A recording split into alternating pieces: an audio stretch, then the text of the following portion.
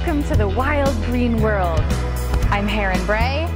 Today I'm going to do a little introduction on the Asteraceae, or the sunflower family.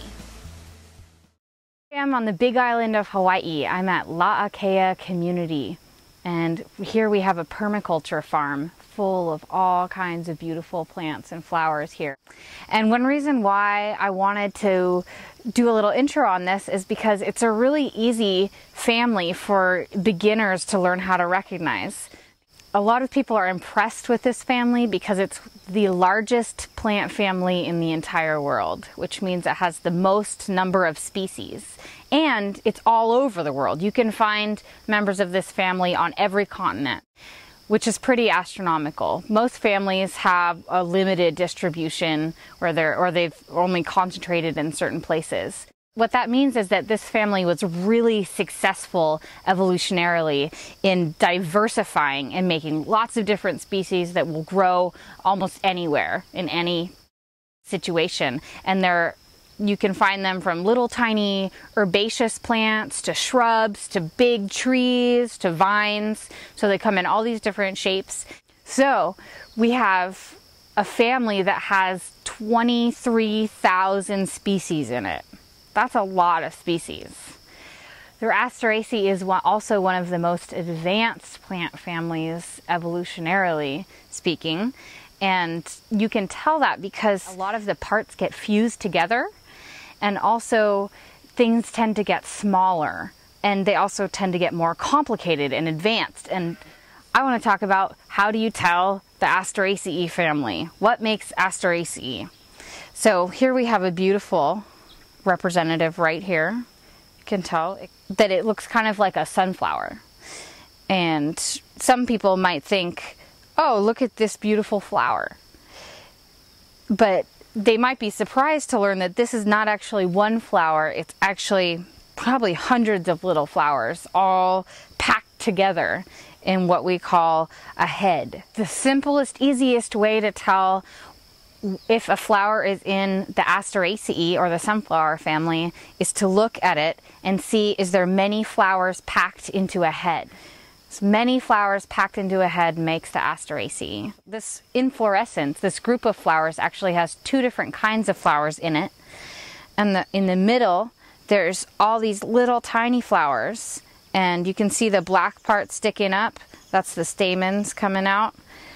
And these flowers here, each one of these things that you might think was a petal is actually an entire flower. And it's actually an entire flower that has 5 petals in it, but they've all fused into one. On the outside, the really showy ones, these are called ray flowers because they're coming out like the rays of a sun. And then on the inside, all the little flowers that are all packed together, they're called disc flowers. So we have ray flowers and disc flowers. And all Asteraceae will either have only ray flowers, only disc flowers, or they'll have both. So in this case, we have both. This here is, the plant is called yacon, and it's growing in our garden. We planted it here because we like to eat the roots. We have a big, beautiful underground part that's sweet and crisp and crunchy and juicy. A lot of people love to dry it and use it as a sweetener. They make yacon syrup.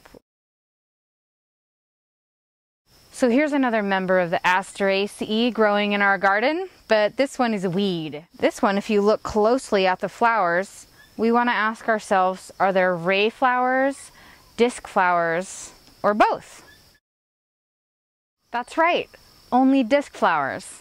You can eat it raw in salads, or you could probably steam it. I've never tried it, but I think it's really good in salads.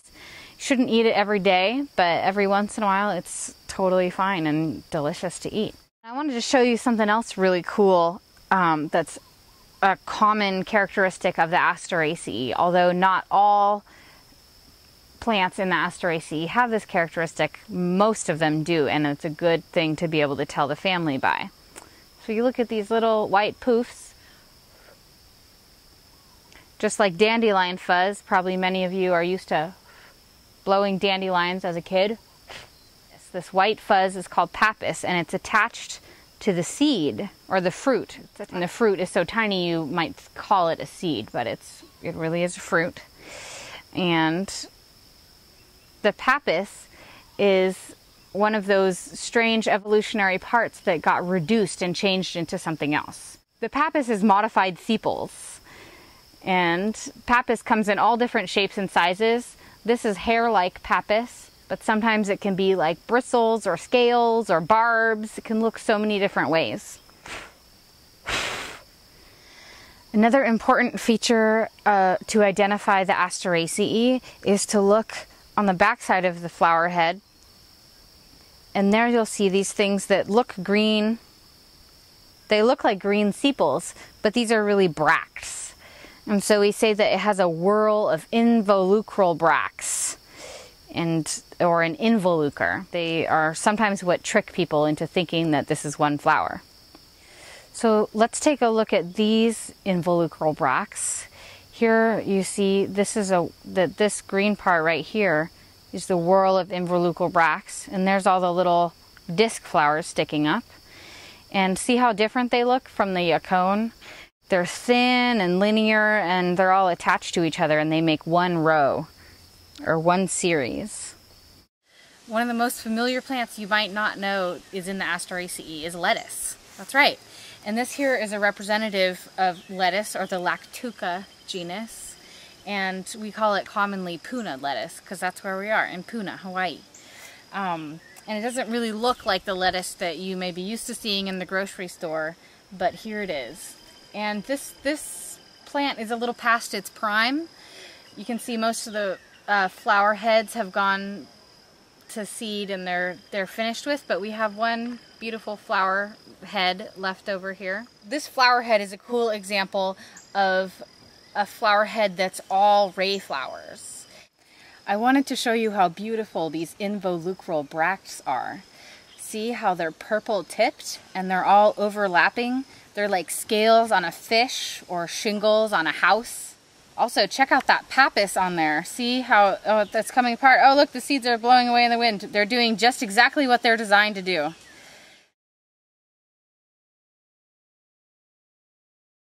Another plant you're probably familiar with in the Asteraceae are artichokes. And you might not know it, but those juicy things that you chew on when you eat artichokes are actually the bracts. They're fleshy, inflated bracts, like you saw in the lettuce.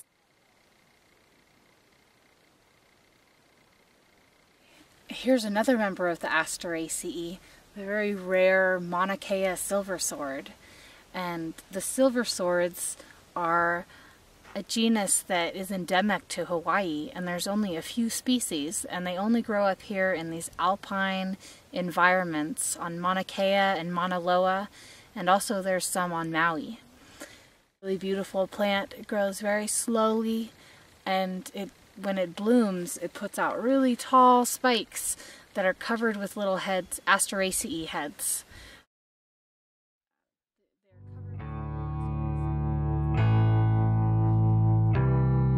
Thanks for joining me out here in the wild green world, and I hope to see you next time.